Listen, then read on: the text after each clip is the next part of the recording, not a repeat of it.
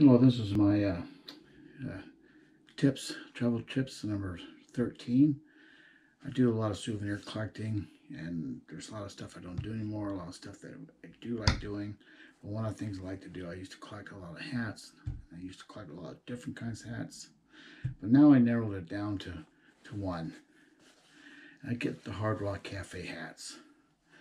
I got my one from Key West, Vegas, Amsterdam, Rome, and Nashville. Now there's two different colors. There's usually a tan and a black one. My wife likes the black ones better. I like to keep it kind of even. But wherever you go, New York City, all the big cities, they have a Hard Rock. And we were just in Key West. And that's where I got my Key West one. We're just in Key West. So I have 5. So I have so far. But collecting these Hard Rock Cafe, one thing I like about it, because I always have Hard Rock and the city they're in. So it's always kind of fun to get them when you're at the Hard Rock Cafe. That was one of the things we do wherever you go. When you find the Hard Rock, go in there and grab a hat. A couple of them are worn, got kind of worn up.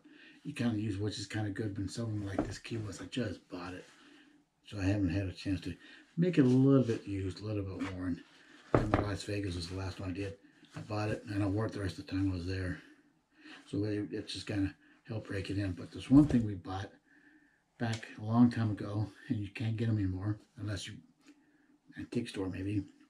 We were able to go Olympics in 2002 in Salt Lake, and you remember these? They wore them. Well, we bought ours. I've had this for now 20 years. It's kind of fun to have it and to still have it. My son wants me to try to see if I can sell it, but I don't. I don't want to sell it. It's too cool. They could sell when I die, but for right now. So if you want to do collection, if you want to do souvenirs, this has always been a fun souvenir. Buying hats with a specific kind of hat with the cities you buy it from. Thanks for watching.